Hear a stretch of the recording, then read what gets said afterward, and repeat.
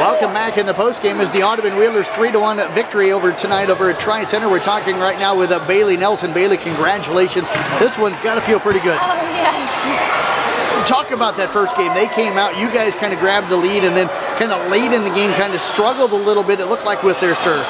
Yeah, it was kind of the same thing that happened against Guthrie Center, but after we got over that hump, we pushed points and did well. What adjustments did you make on their serve? They had 2 or 3 girls tonight that kind of had a difficult serve to kind of read. Yeah, mostly just mental, but if you shake a pass or make a mistake, you just got to get that next one. What do you feel like your role is, and how do you feel like you fill it as the libero on this team? As a libero, and more importantly as a senior, I feel like I need to lead, especially that back row, take charge, and if it's between one of us, I need to go and get that and get it up to our setter. Talk about the play of the back row tonight, especially those last 3 games. I thought we did well. We had a few mental lapses, but that's going to happen. I thought the way we recovered from those, shows how well our team chemistry is, and I thought we did great tonight at showing that. I can't remember the last time we beat Tri-Center, so it's great. Serving the ball tonight too also went well for this team. What worked so well in the serves for this team?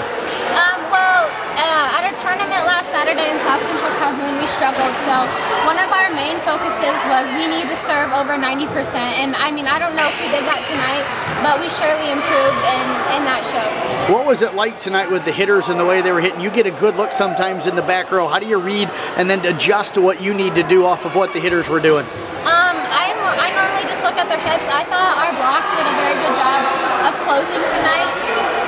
So it's easier with playing on the right side if I can go to my position and not have to worry about the middle, because the block did their job tonight and the defense was great.